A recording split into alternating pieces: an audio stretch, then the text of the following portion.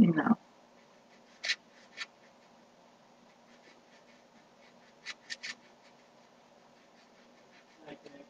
Night, Pop. Love you.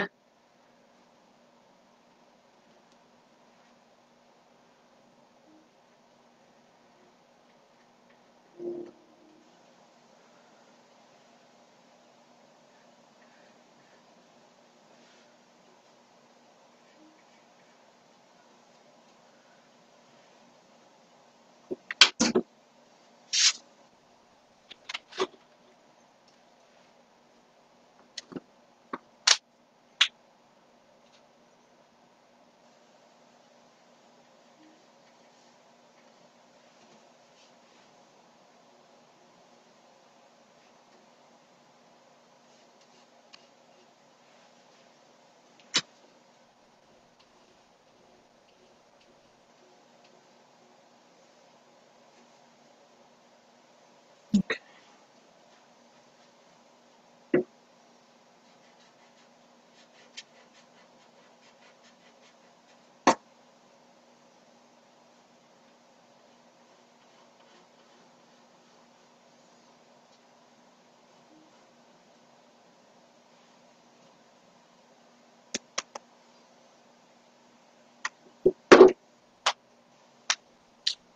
Black on white on black. Wait.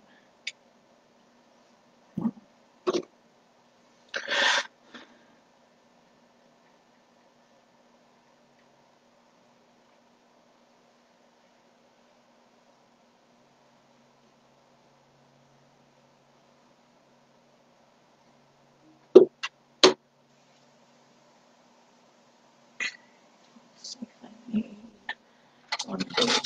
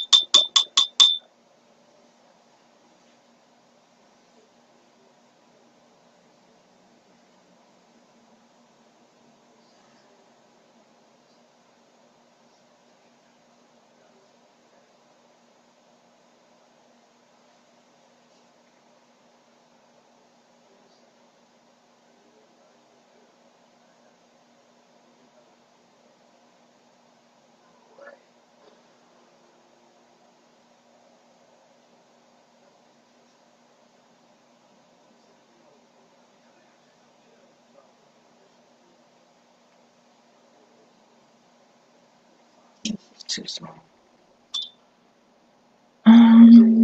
Let's see.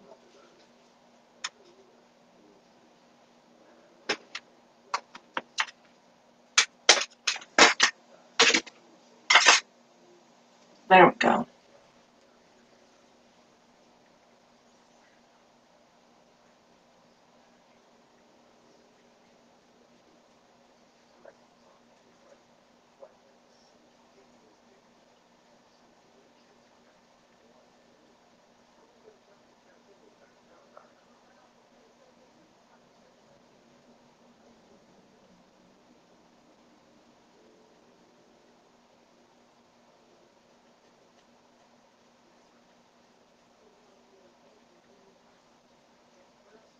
This is going to be amazing.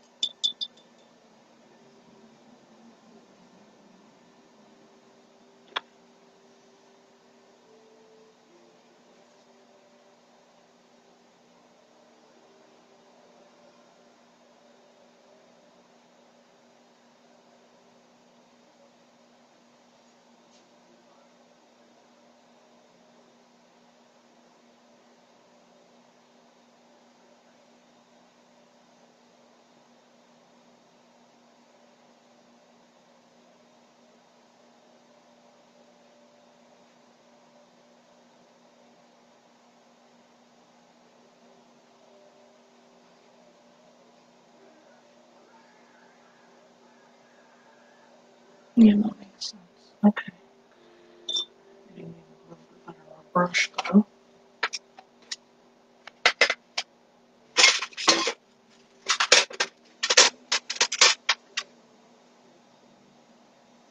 Yeah. Yes, that's perfect. Okay.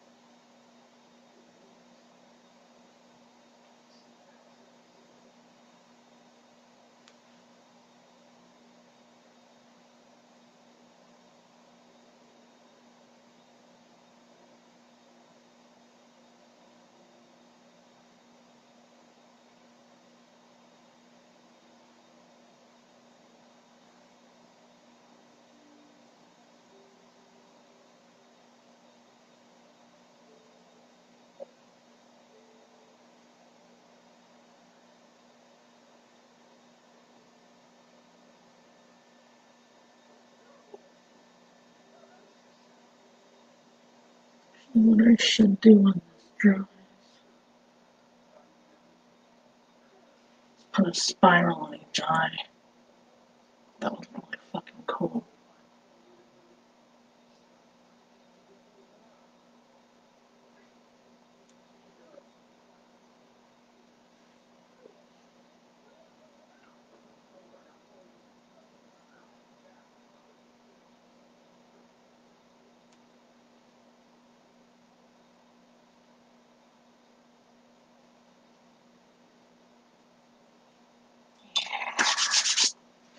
Spiral up here, and then spiral down here. Yes.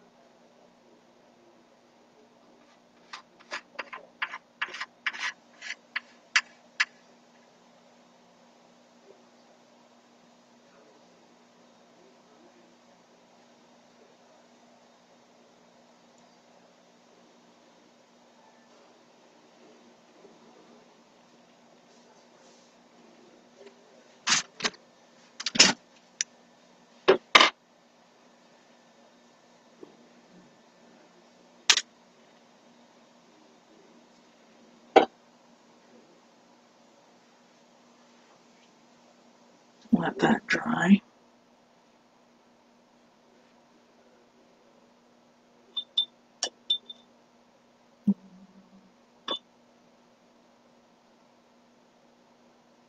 Where'd the little one go? There it is.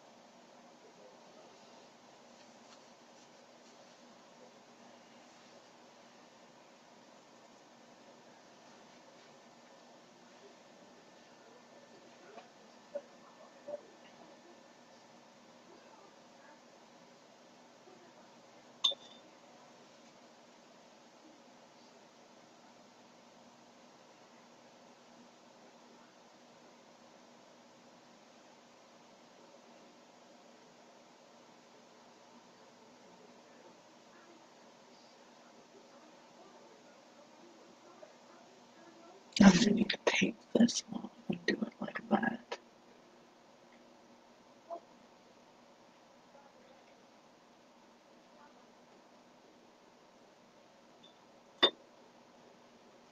Okay, so far,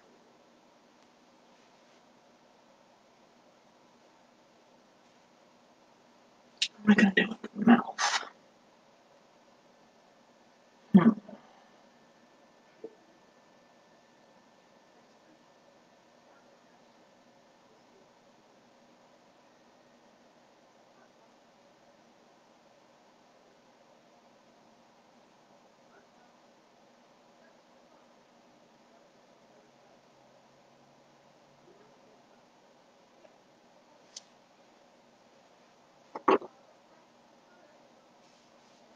No. It's gonna be black and white. Come down here. Yeah.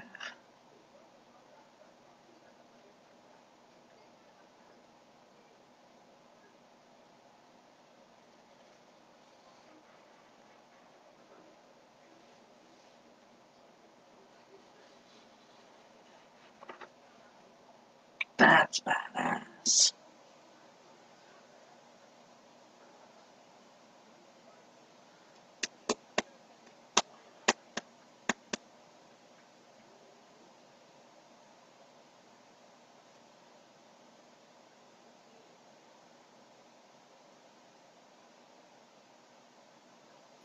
Lines right here. Spiral here.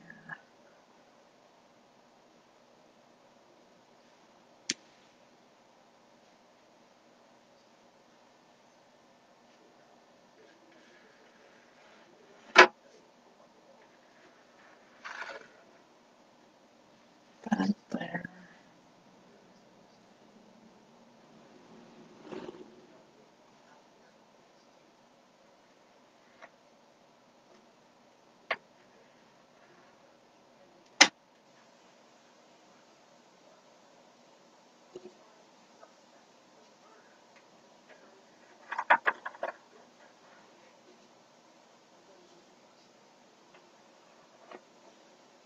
This is gonna be fucking amazing when I'm done with it.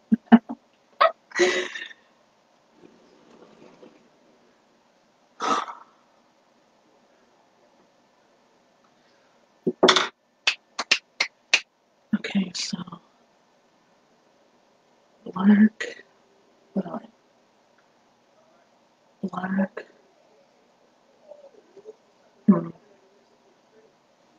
okay,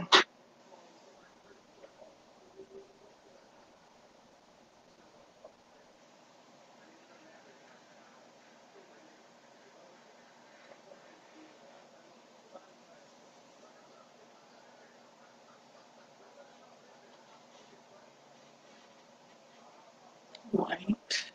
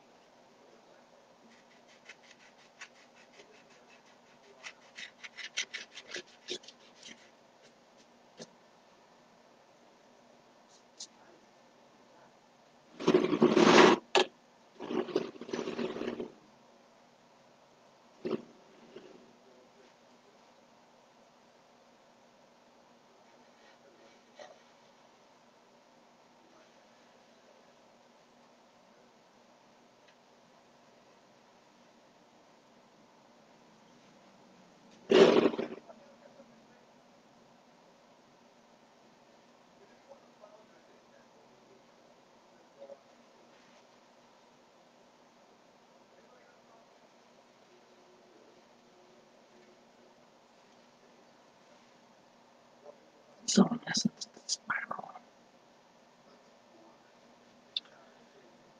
Black, white, black, white, black, white, white. And the spiral continues right here. Black, white, black, probably striped. Same over here. That's striped. That's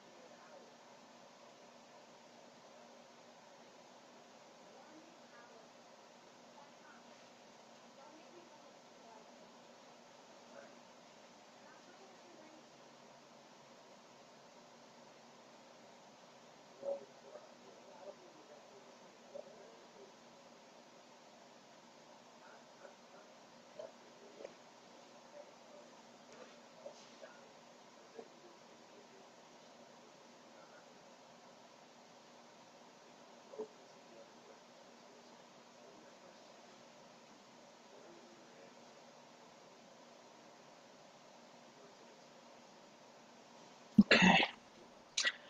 Holy shit, that looks good. I love it.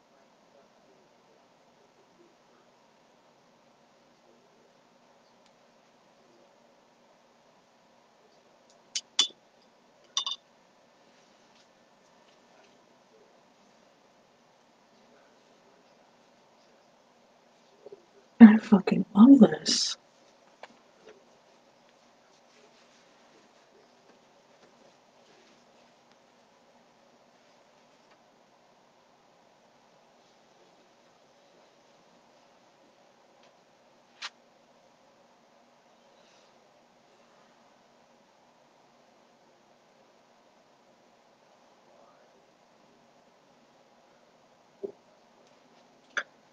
Black, white, black, white,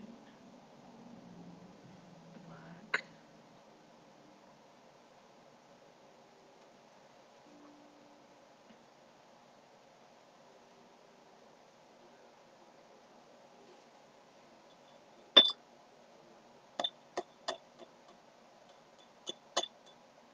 Mm,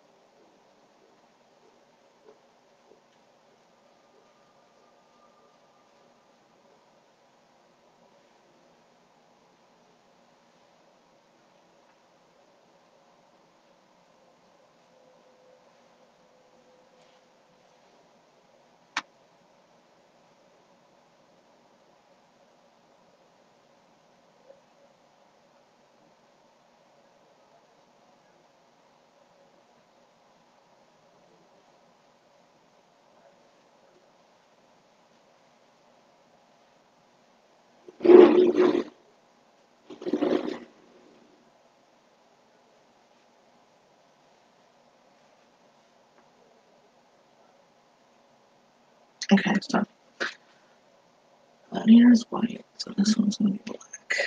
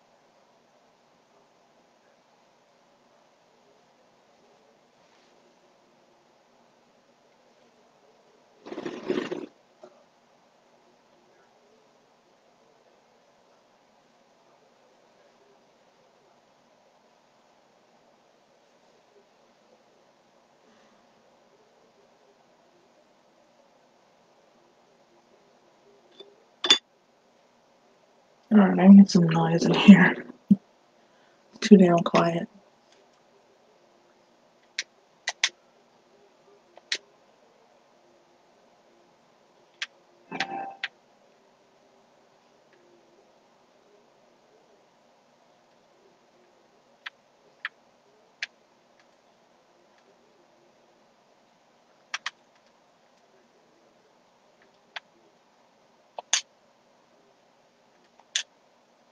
Let's see.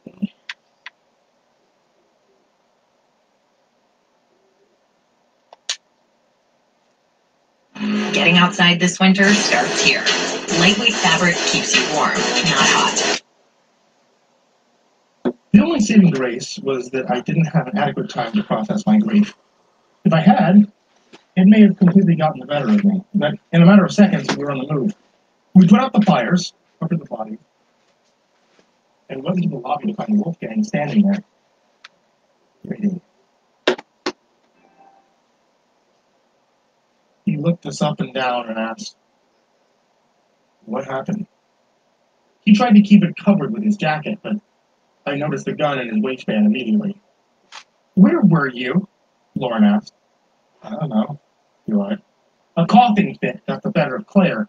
She fell into the corner, trying to catch her breath instead of rushing to her sister's side. Lauren turned to me. I knew it was coming and didn't particularly care for it. "Save it," I said. "I'm fine." Of course I wasn't okay. The time was of the essence, and the last thing I wanted to hear was her reciting the same platitudes that Tobias was giving Wolfgang only minutes earlier, after his mother had died, when the sneaky little shit took advantage of our distraction and stole the gun. The words would have rang just as hollow now as they had then. Wolfgang came to the bottom of the stairs, took a look at the damage in the room behind us, and asked, "Is there anyone else left?" What he meant was, is there anyone else left alive? Anyone else to worry about stopping me? So he was too inexperienced and subtle. Even without Claire's ability to amplify my senses, I would have known. Nathaniel may have been dead. As long as Wolfgang was armed, we weren't out of the woods yet. I went for the safe answer. We don't know. There's probably more people here. He pointed at the destruction. The wall was in there. He stepped closer. His hand gravitated uncomfortably close to the hidden weapon. We don't know. Wolfgang cocked his head at me, no doubt wondering if I suspected him. But how could he ever have guessed that I knew exactly what he was thinking? I still didn't understand myself. These thoughts appeared randomly in my mind. It's been a while since I took my medicine. "What are we gonna do now?" he asked. "I have a plan," I answered. Then, on the fly, I made up a plan. "We need to split up. The girls will stay here and search for survivors. You and I will go get my car and bring it around." "I thought you said your car broke down." "It did. I have everything I need to fix it now." "That's it. Tell me whatever you need to. Just get him away from the others." Lauren put her hand on my shoulder and said, "Jack." I turned to face her. "This is the best idea." Then I looked past her to Claire. "Isn't that right?" Claire nodded in agreement. That was enough for Lauren. "Be careful," Claire said without moving her lips or using her voice. I turned back to Wolfgang. "Let's go. We don't have much time." He flashed a grin. "After you." The rain was chilling to the bone. We were both drenched in no time. Stinging winds and water lit up every fresh burn on my face and hands. The storm quickly washed the blood and bits from my hair. The solid pieces, I realized with disgust, were splinters of bone fragments. I wanted to puke, but I held myself back. I needed to keep my wits about me and watch for the right opportunity to turn tables. But Wolfgang was patient and calculating. We followed closely, never coming within arm's reach. We used our phone flashlights to cut through the dark. If I got lucky, my baseball bat might save the day, but as we continued, I became aware of certain curious matters. There seemed to be far more trees than I remembered seeing on our walk up here. The road felt much thinner. Where we walked might be barely considered enough space for a one-way, and our walk didn't include any sort of decline. What was supposed to be going downhill? I shined my light at the nearest tree. I love For a moment, it looked like something had scared me to the branches. Whatever it might have been was the least of our concerns. We were nearly a mile into the trip before Wolfgang finally spoke up. You know, you look like a shit to the shit. Considering I'd been blown up and lost my best friend and was probably about to die, his assessment could have been a lot worse. All I could say was, alright. I didn't recognize anything around us. It was impossible that we got lost on the only road, and yet, being impossible hardly seemed to stop anything else from happening today. The only thing I could do was chalk it up to my memory playing tricks on me again. How long has it been since I took my medicine? It must have been another mile down the road before Wolfgang spoke again. How far do you think we'd have to be to not hear a gunshot from the house? In this weather, you could shoot someone dead at the end of the driveway and nobody would have been wiser. But I sure as hell wasn't about to tell him that. Don't worry. Gunshots are loud as hell. If somebody were to fire a gun, everyone would know. You little fucking Captain Obvious assholes. They're so stupid. I kept pushing forward. The trees were so thick on either side of us that they looked like a solid wall in the dark. That's not right, I thought to myself. I remember. This was all farmland before. Much further looking line. I'm not sure. The car should be around here somewhere. I scanned the edges of the road for a stick or a rock or anything. I could feel it. He lost his patience. He was getting ready to take a shot, and I didn't have anything to defend myself with. I don't think we walked this far, he said. I think someone must have moved all the cars. Who would do something like that? I don't know. It makes sense. I stopped, turned to face him and asked, how does that make sense? Think about it. Whoever's doing this has it down to a pattern. They must have had lots of practice. They probably have friends or workers who wait until we leave, and then they come and they drive our cars to the scrapyard. They're good at this because they've done it so many times before. You're right. That does make sense. I said, even though it really didn't. Kept saying, you don't seem all that worried. I've got a plan. Yeah? Yeah. When they come for me, I'll just kill them all. I turned around and started walking again. Hey, let's keep looking. Maybe our cars are a little further this way. I put some pep in my step, trying to create some distance between us, but Wolfgang was faster than me, and he kept up without any problem. You know what? He said. I think that's the secret ingredient. Practice. You need a little bit of practice, and you do anything you want. There was something up ahead, an interruption in the pattern, a driveway. For a moment, I thought it was safe. Wolfgang hadn't noticed it yet. He just kept talking. But Mom always told me. She said I needed real-world experience, and I could do whatever I wanted. As I got closer, I realized what was wrong with this driveway. I'd seen it before. You know why Mom left her room after the man told us to stay still? She wanted us to sneak away before the cops arrived. Want to know why? Because she thought I was the one who killed that old bitch. Mom thought she was protecting me. Really? She was controlling me. And then I saw my opportunity, and you know what I did? I took my knife. And Wolfgang! I shouted. He was grinning, holding the gun in his hand, eager to get more practice. What? Take a look. I pointed up to the driveway. He was so hyper-focused that he failed to realize where we were. We'd been walking for miles in a straight line, yet somehow we were standing back where we started, at the entrance to Bedside Manor. He laughed. What's so funny? It doesn't matter, he said. I'm still going to kill you. And I'm going to kill the sisters, and I'll kill anyone else who tries to fuck. Yeah, come here for a minute. Cops arrive. I'll tell them. My cell phone collided with his face as hard as I could throw it. Gonna be tripped out. Right? I might have Doing been Thank you. You're welcome. This one. Love ya. Love I you was too. taking advantage of a young psychopath's inexperience and running blindly toward the forest for cover. A second later, he let out a primal howl. The light from his phone cast my shrieking shadow against the trees, giving me just enough visual reference to slide between two giant trunks as he fired the first shot. He screamed again and rushed after me, firing wildly with no regard for ammo conservation. His light was the only source out here. The further I got, the harder it was to see. I tripped a few times, hit a few branches, then finally stopped, pushed myself against the closest tree, and held my breath. They were still broadcasting his position like a total amateur, screaming, firing, but he obviously had no idea where I'd gone. I started to climb. The kid would never find me up here. Another shot rang out, much closer, and then I saw the light steadily growing brighter. Wolfgang was headed right for me, but he couldn't have known where I was, right? He didn't see me climb. Did he? I had the upper hand as long as I stayed still and didn't move. I mean, it's not like he was psychic, too, right? Oh, crap. Oh, shit, crap, dang, fuck! He is a psychic, too! He stepped into the clearing beneath my hiding tree and stopped. Hey, Jack, he called. If you come out now, I promise I'll put a bullet right into your brain. I know how to make it fast. I was gauging the possibilities of a surprise drop attack when I heard a noise. A low, rumbling growl emanating from somewhere deep in the forest. Wolfgang snapped his light in the direction of the sound. Jack? He said. Is that you?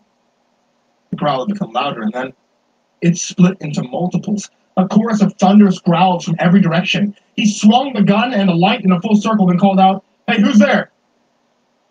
The circle of sound began to shrink in almost, becoming louder and closer. When the first creature appeared, it took all of my self-control not to scream. The thing was nearly as tall as Wolfgang, bright red eyes, coal black fur, 4 legs, hackles raised, teeth bared, a nightmare hellhound, and steadily closing in on its prey. Wolfgang fired. The bullet landed in the animal's snout. But just like Nathaniel, the animal had no reaction to the injury. Stay back! Wolfgang screamed. I noticed the other hellhounds a second before he did. There were 4 of them now, boxing him in from every side. He spun and fired at another, catching it across the torso, but the monster didn't do so much as yip. He didn't get a third shot. The animals attacked all at once, tearing into him, ripping flesh from bone as he screamed in terror and agony. I closed my eyes. If I could have, I would have closed my ears too, but I had to listen. I had to listen to him wail as they devoured him alive. They dragged him off into the woods. Sometime later, it's hard to say how much, but I was reasonably certain that I was already in the early to mid stages of hypothermia. I reopened my eyes. Much to my amazement, I could see my surroundings. The sun was already rising, and the storm clouds continued to blot out the sky. Enough light broke free to allow me to navigate back. I needed to get to Claire and Warren before they made the mistake of coming and looking for me. The rules of the game had quite unexpectedly changed again, and now there was pertinent information that needed to be factored into our survival plan. Wolfgang had been killed by a... I literally rolled my eyes as the thought hit me. Really funny who was in charge.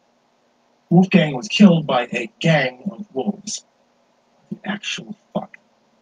After carefully falling out of the tree onto my ass, I righted myself and started back towards the house. I took 2 steps, then stopped and wondered, is this the right direction?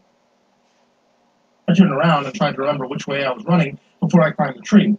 In the panic of it all, I had forgotten to take visual references. Not that it really mattered, considering how every tree looked exactly the same. I heard the growl just in time to run around and see the black wolf standing a couple yards away. Somehow it looked even more terrifying in the daylight. Eyes glowing red as hot embers, fur blacker than night, teeth on full display. Hey, buddy, I said in my calm voice. Look at you. Who's a good boy? You are.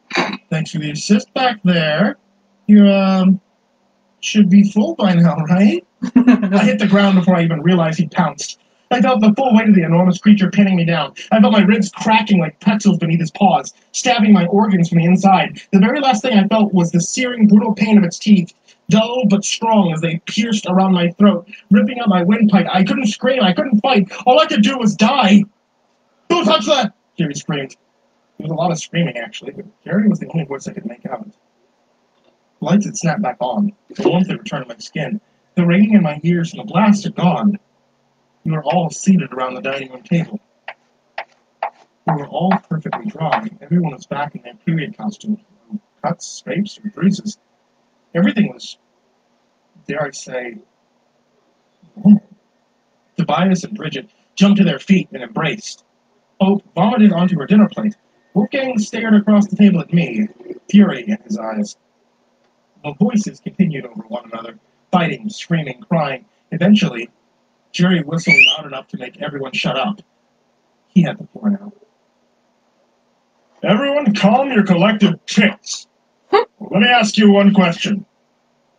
Did I just die? You died over an hour ago, Lauren said. Jerry put his hands on his hips, looked at Tobias, and laughed. I fucking told you so. But you didn't die an hour ago, I corrected her. You died last night. You've been dead for so long. He looked at me, made a bemused face, and asked, Are you crying, dude? I can't tell you why he would ask something like that. I mean, I wasn't crying.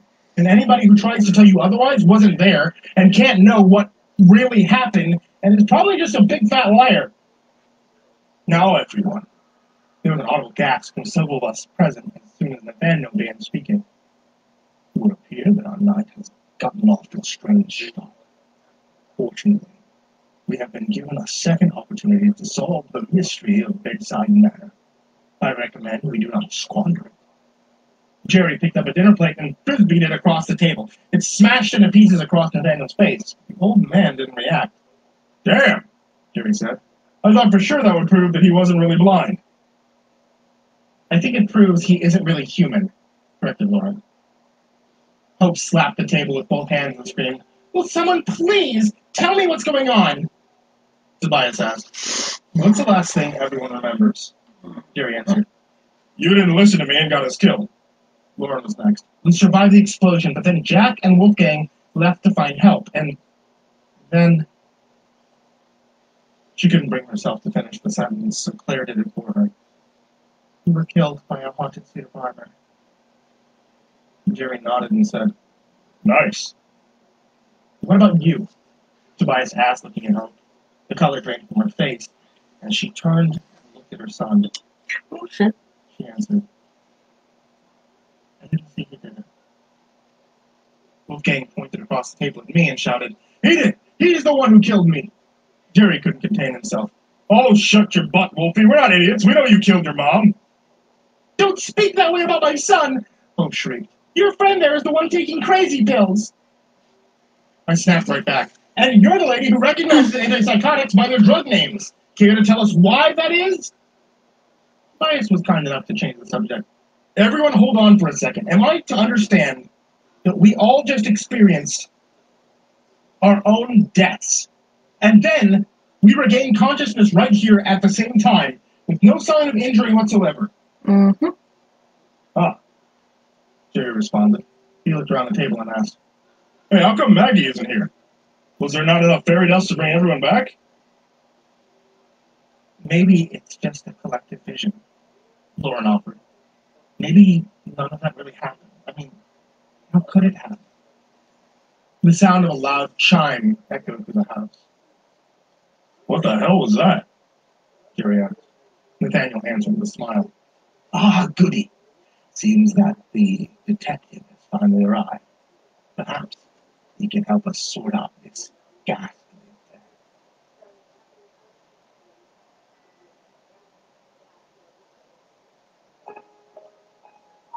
Hey there, kids, and happy Halloween. It's me, Mr. Creepypasta, and I wanted to tell you thank you so much for watching tonight's video, or listening to tonight's episode, this Oktoberfest on the podcast. If you're not listening on the podcast, then you always can listen on the podcast at Spotify, or just about anywhere you find a podcast. And if you're not listening on YouTube, then you can find it on YouTube, or just about anywhere you find your YouTube. I just want to remind all of you that if you're on a cold autumn night and you need a warm drink, my wife sells tea. There's tea available at etsy.com/shop/ivory monocle tea. All different kinds, including those Damn. horror icons. I'm fine. Monsters and Dungeons and Dragons. And if you order that Creepypasta set with the Mr. Creepypasta's Dark and Stormy Night, the actual tea that I drink while recording these stories, probably 60% of the time, then you can always ask for that MCP dabbing sticker instead of the classic channel sticker. And I get a kick out of it every time someone asks me to do that. Also, I wanted to say thank you, all of you, who are supporting me on Patreon. It's patreon.com/Mr. Creepypasta. you ever want to help support the show, keep the lights on, feed my cats, and the like, you can always head over to patreon.com/MrCreepyPasta, and you can support the show there. $1 is greatly appreciated. And I have a very special thank you to these guys, such as Jordan Alexander Sanchez, Mr. Thud, Ken Lando Higuchi, Chupinski, Nico Kaio, Tristan Pelton, Stephen Van Huss, Chance Burnett, Deanna Kraus, G. Weevil 3, The Red Oak Shield Virus, Corey Kenshin, Hothead Holmes, Rival 1, Jimbo the Hutt, Caspian, Jordan Nels, The Village Witch, Hades' Nephew, Jordan Wayne Deckard, Bradley Lipe, Ann Charm, Acid System, Mike Bullock, Coolie Coolie Dude, Prozac and Pancake Appreciation, Brian Arce, Cryptic Nightmares, Shadow Morningstar, Brianna Wright, Someone You Love, Seth the King 56, Bad Honey, S-Man, Kiri the Sloth, Thomas Burgett, Liam Newman, Sky Harbor, Caleb Dougal, Last Blade Song, Rafael Rodriguez, The Ginger Bros, and Aaron Stormcrow. And another thank you to all you guys who are in the description down below. Thank you guys so much for watching. Thank you all for listening. I hope you all have a wonderfully happy sweet dream.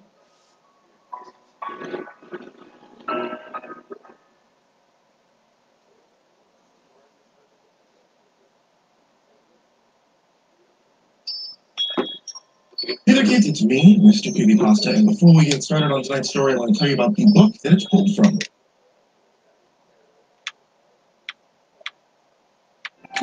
If this is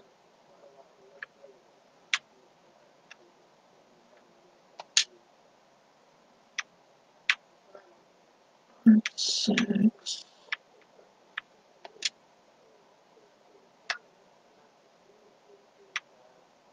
Alright.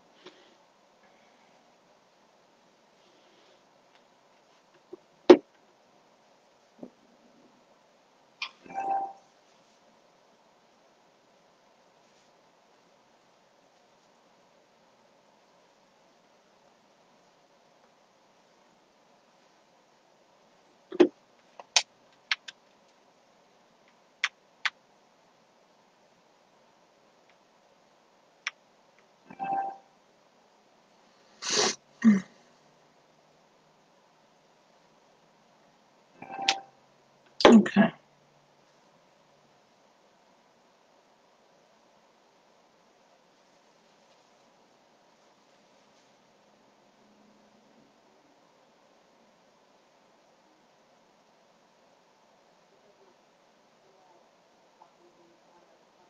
I need to wait till this dries, so I'm gonna stop. Actually,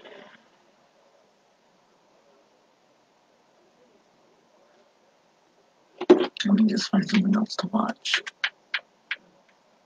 Well, listen to while I work.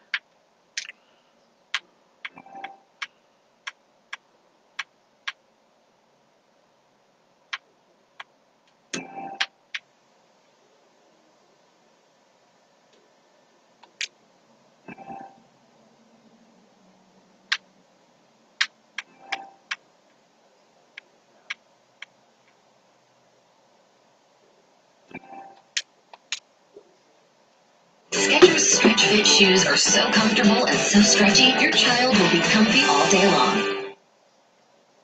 Now at Sleep Outfitters, shut get up. up to $300 free with select mattress purchases. You have something that you truly, relentlessly desire. Despite your state of mind, is there something else that you would go completely to the end of the world to get? Well, lucky for you. There's a way to achieve what you're looking for, and you won't need to go to the end of the world to get it. But you will need to go somewhere. And the place may be too out of reach for some. It's not far away, closer than one may believe, but there are requirements that some individuals may not meet. First, whatever it is that you seek, know that you must seriously desire what you want. In your eyes, it should be something you need. If you begin the journey without the correct state of mind, you'll surely fail, as it will be near impossible to turn back once the journey starts. The second requirement is that you will need a vehicle for students. Some use a car, as it's the most comfortable choice. There have been a select few that have used small motorized vehicles, such as an ATV or motorcycle, but this has proven to be quite difficult, as the conditions of the journey can prove to be too bothersome. Do not use a vehicle too large or noticeable, as you'll need some of the cover of night to be most safe. Also, while any sort of car will do, you may not want to choose the most expensive or cherished vehicle. You can take your slick new black Mercedes for the drive if you like, but don't expect it to come out in pristine state. Make sure your vehicle is completely fueled before beginning the drive. The first task to accomplish is to locate the road. It doesn't have a name, it's not on the map, and technically, it doesn't even exist. It will only show up if you're looking for it at the right time. And you'll only stop if you know what you're looking for. Finally, you must be alone during the journey. If you think you'll be able to go with a group, it must be night when you begin. Choose the time of night when you believe the roads are the least popular. Drive to any area that is just a stretch of road surrounded by woods. Here's where you want to start paying close attention. If you're looking for the road, it will turn up eventually, but you need to search for the road's key in order to find the road. Once you're close, you'll see and feel its signs. What the signs will be will depend on what it is you desire. For example, if you search for well, you may spot shimmers on the empty branches of trees, as if they resemble the shine and glory of the animals. If you see blood, you may begin to see rose petals slowly dance on the light breeze, flowing in the road's direction. If you see revenge, you might sense an ever-growing feel of heat and anger in your body as you approach. Just know what it is you really want, and you'll have no problem finding it. Once you're sure you've found the revealed road, take a deep breath and turn down onto it. At this point, you have officially started down the nameless road which brings you through an 11 miles, leading to whatever it is you seek. Each mile will test your desire and will expose what you really do want what you're searching for. Before you go further, stop the car and be wary of a few advisories. Do not turn on a radio during the drive. Do not use a phone during the drive. Reception would be cut off anyway. Do not open the windows during the drive. Make sure they're closed. Amazing. If you're riding a vehicle without windows or a top, then prepare for the worst, as the odds are heavily against you. Do not attempt to leave your vehicle at any time.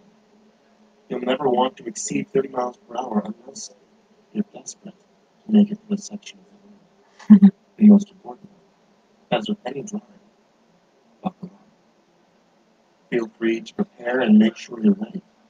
Once the road has been entered, time has stopped, so you don't need to worry about losing the road. Though you may not notice, you're not actually in your own world. Take one last moment to realize that once the first mile is over, there is no turning back.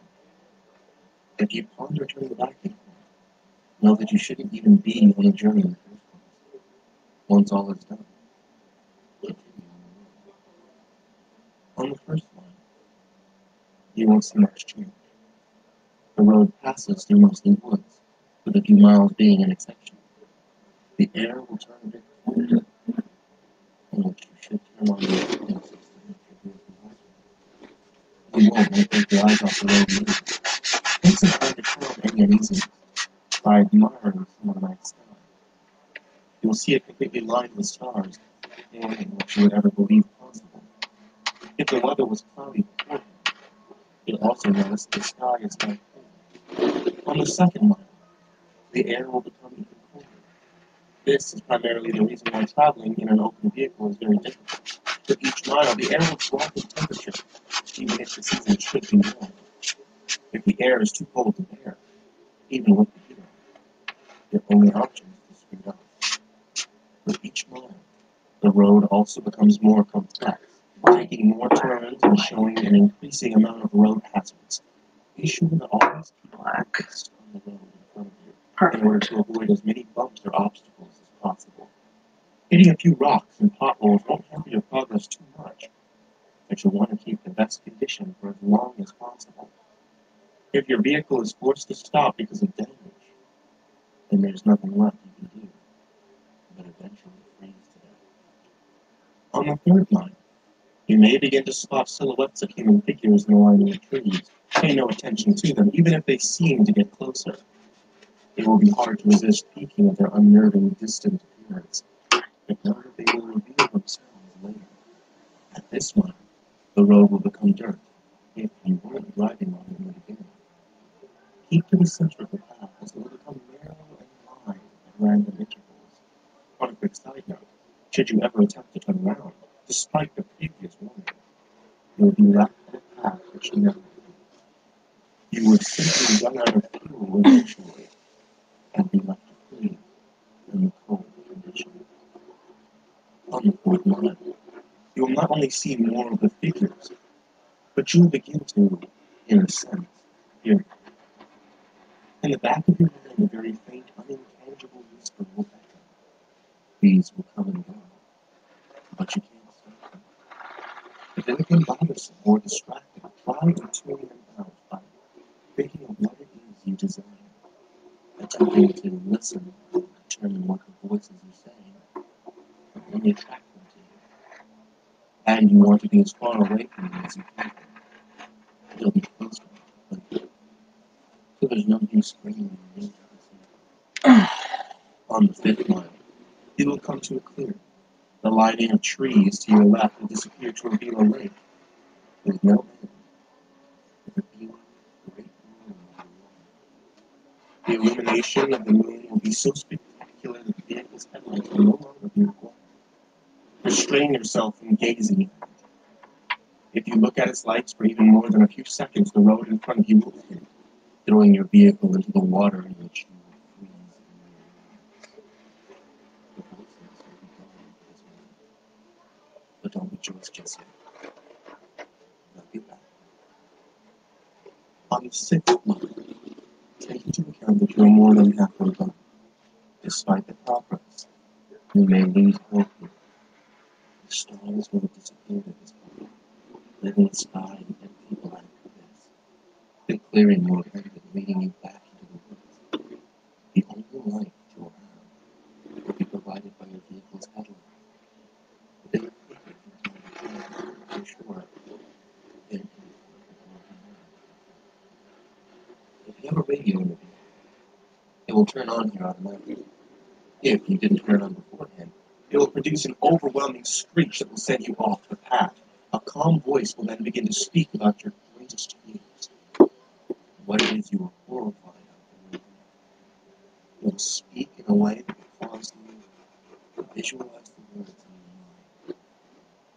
So don't listen to it. And if you begin to comprehend what it is saying, the horrors will prove too much for you to stay on the road safely.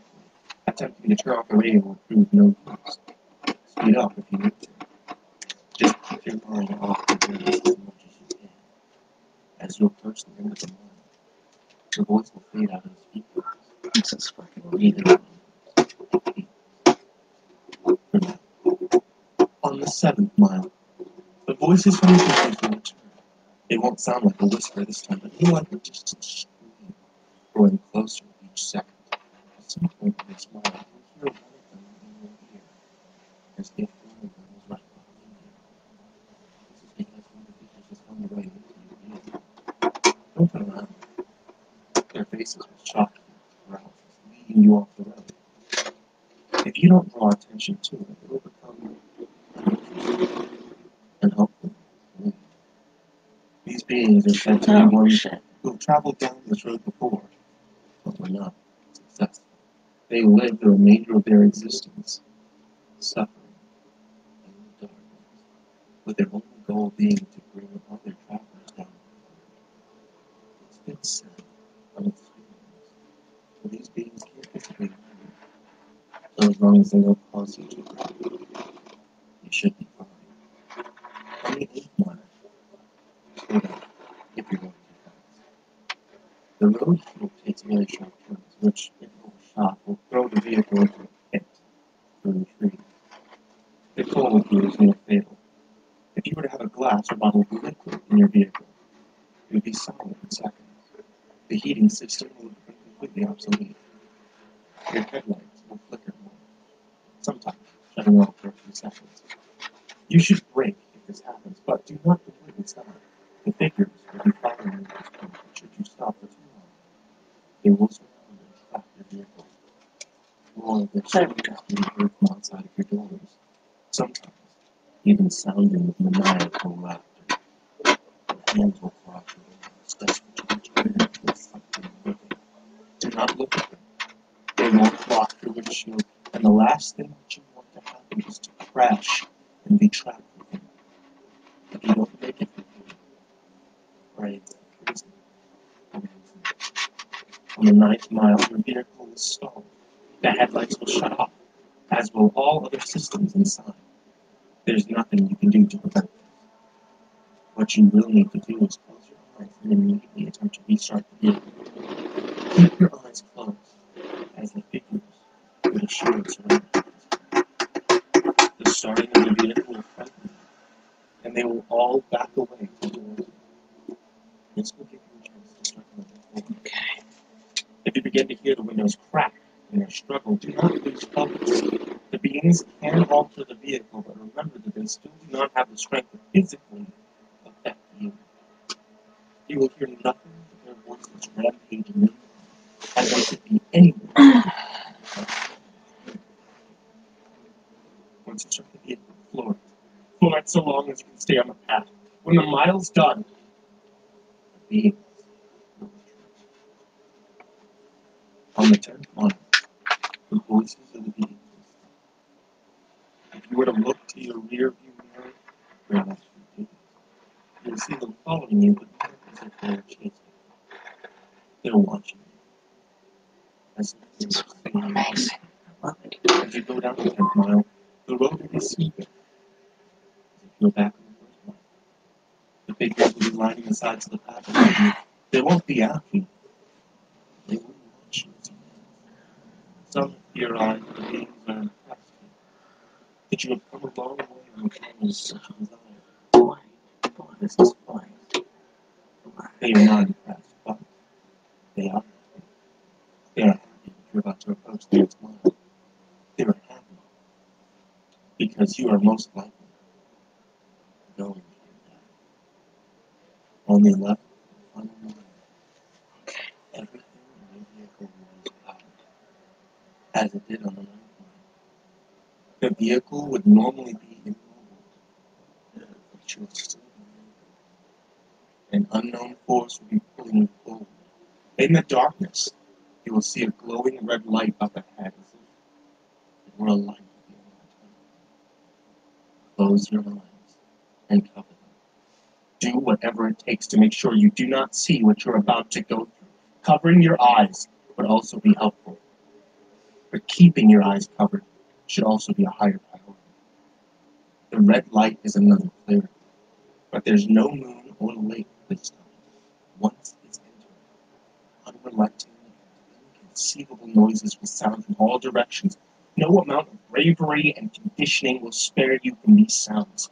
The cold will turn to a merciless heat, burning all parts of the vehicle. You will feel the illusion of the flesh being burned off of your bones, that every part of you is being destroyed as you travel through screams and audible suffering. As long as you keep your eyes closed and resist the urge to see where you are, you will survive the suffering. This will last a total of 31 seconds, but many fail to keep their vision closed during that time and are left to the worst fate of birth. Where is this mile located? Those who have survived do not know. Some have named it the transmission, but whether it is part of them is debatable. After the final mile, power will return. Stop the vehicle. Take a moment to possibly regain some of your sanity. Let the screaming in your ears begin to fade, and know that you have nearly completed your journey with the hardest task overcome. Breathe, and begin to drive forward.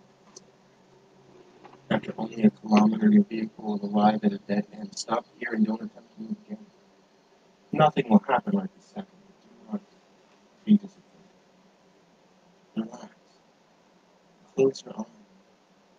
Imagine in your mind what it is you desire this entire time.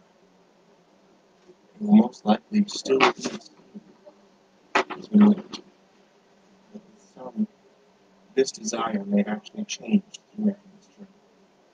Think about what it is that you went through. Such terrifying and difficult things to acquire, and imagine possessing it in your hand. Once you completely visualize this, slowly open your eyes, and you'll find yourself at the beginning of the unnamed road where you first began. This may confuse you, but know that you're finished. Your task is done. Your mind will turn to the road. If what you desired was material, check in the back seat or in the trunk if your object is larger. If the object is small enough, it may already be in your pocket. If what you desired was non-material, then do not be disappointed if the change is not needed. Turn back to where you came from, and you'll find a new life. But what you want is there. You may have found the love of your dreams. You may have gained unnatural, unimaginable power.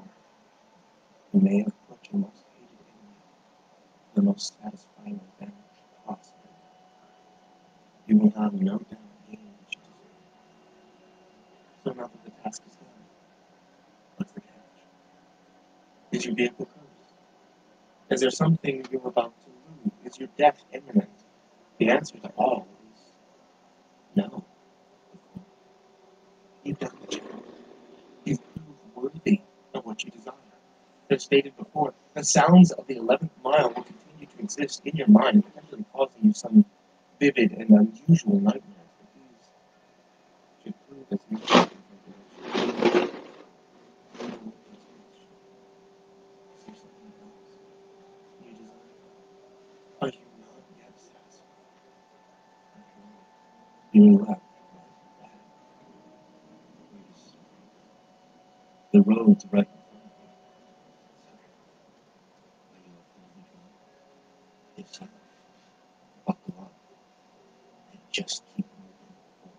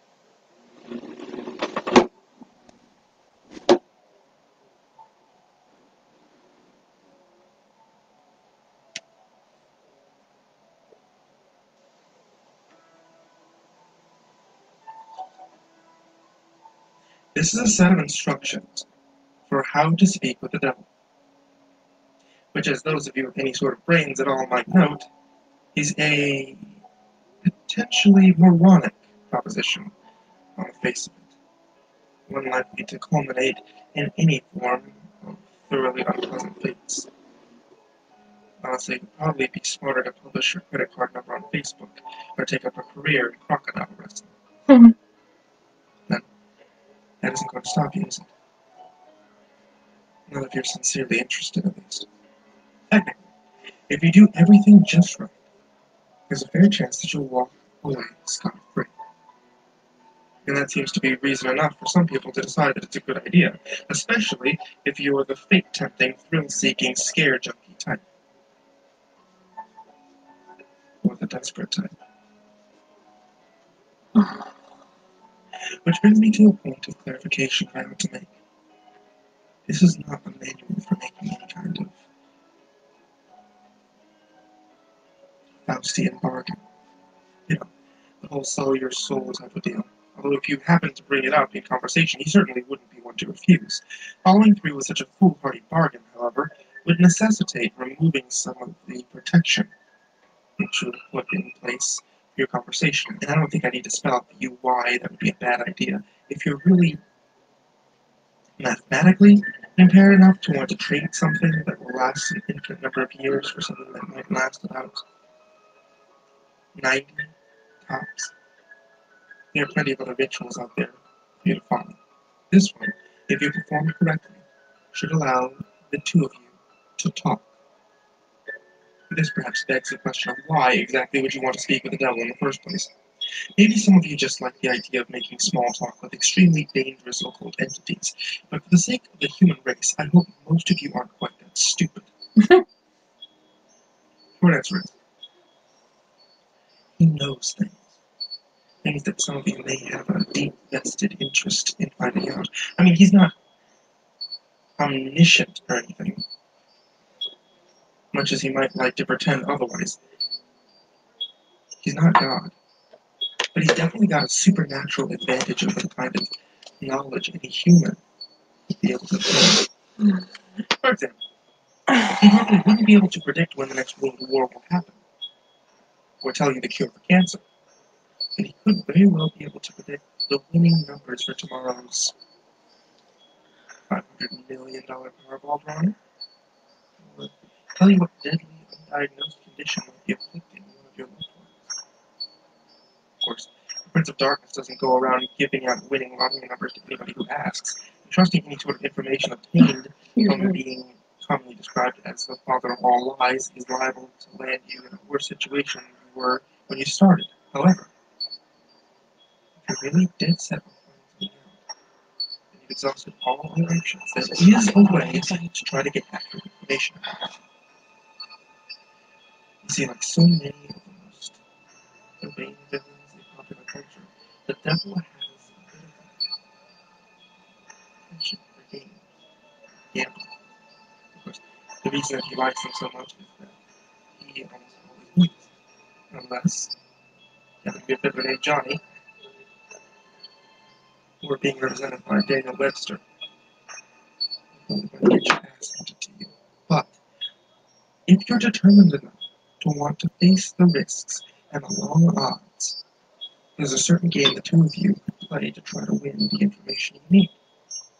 First things first, though. We'll start off with a description of the summoning process, then get into the rules of the game, some tips on how to play, and finally, of course, the inevitable litany of arcane shit might go horribly, horribly wrong. In other words, in order to contact your conversational partner, you'll need to go to church at midnight. It doesn't matter what kind of church, large or small, old or new, liberal or conservative, just as long as you're sure that it will be empty. The last thing you want is for some preacher to walk in on you while you're in the middle of this, for the sake of the preacher's well-being as much as your own. The process will probably work best if you try it on a new moon or full moon, Friday the 13th or Halloween. The actual day is less important than the psychological effect that it has on you. As long as you don't try it on Christmas Eve or something stupid like that, you should be fine. The time is important. You don't have to start or end your ritual exactly 12 a.m. Greenwich Atomic Time or anything, but as a general rule of thumb, you want to show up a bit before midnight and have everything set up by no later than 10 or 15 after. Show up a lot before midnight if you don't know how you're going to do it. Shockingly enough, most houses of God do tend to lock their doors at night. At least, if no one's there to watch over them. Remember, you want empty. Got it? There are, of course, certain things that you need to bring, and certain things that you can't bring. For this ritual, you will need a whole can of salt. You won't need to use all of it, but it's always better to have more than you need than have less. 7 candles, red or white, be preferred. Something to light the candles with. You'd be shocked how often people forget this. Occult ritual or not, they aren't going to be magically like themselves. A length of red string, rope, yarn, or thread. A full-length floor or wall mirror. Ideally, you'll want to find one of those already present in the church. They're a bit unwieldy to be lugging around with you during a break-in. However, if there really aren't any there, you'll have to bring your own. You might also find it useful to bring some markers, pencils, paper, a flashlight, any sort of tools that might be necessary to secure your entrance into the church. You will not be permitted to bring in any electronic or timekeeping device. This includes all cell phones, smartphones, tablets, e-readers, MP3 players, PDAs, calculators, wristwatches, pocket watches, kitchen timers, hourglasses, etc., etc., etc. Seriously, it's worse than the SATs. If you're one of those people that has your smartphone practically wired into your brain, don't worry. You can bring those things with you to the church as long as you leave them outside the room in which you'll be doing the ritual. If you brought a flashlight, helpful for finding your way around without attracting unwanted attention. Leave that outside too. Also, don't bring any sort of religious paraphernalia to protect you, especially if it pertains to the Abrahamic religions. And yes, if those gothy black cross earrings that you're wearing are hanging right side up, they can't. If you have any kind of holy symbol like that with you, the devil will simply refuse to show up. Don't worry. You're not going in totally unprotected. In fact, most of the supplies with you are not for any sort of devil summoning ritual. For your own protection. All superstitions and folk magic are used to guard yourself from evil. From what I know of it, the effects mostly based on the power of belief, so there are probably numerous other objects, artifacts, and procedures that would work just as well. If you'd like to risk being left helpless at the mercy of the devil in order to test that theory, feel free to experiment. However, for anyone without a psychotic death wish, I'd recommend sticking to the ritual as follows. Once you're sure you have all the right supplies with you, make your way to the church and find some place to set up. It can be anywhere from the main sanctuary, where services are held, to a Sunday school classroom, to a walk-in supply closet. As long as you have a sufficient amount of open floor space, you're certain not to be disturbed. Set up your mirror first. This is where the devil will appear when you summon him. As such, you mustn't complete the summoning until you've laid down certain wards around it. First, surround the mirror with an unbroken circle of salt. If the mirror is hanging on a wall or floor, lay down a semicircle around it instead. Make sure that the salt touches the wall at both ends. I think that's good for tonight. And you have to red string around the mirror several times. The color red, specifically red string, is symbolic of protection in the folklore of many cultures and religions. This is also why red candles are a good idea.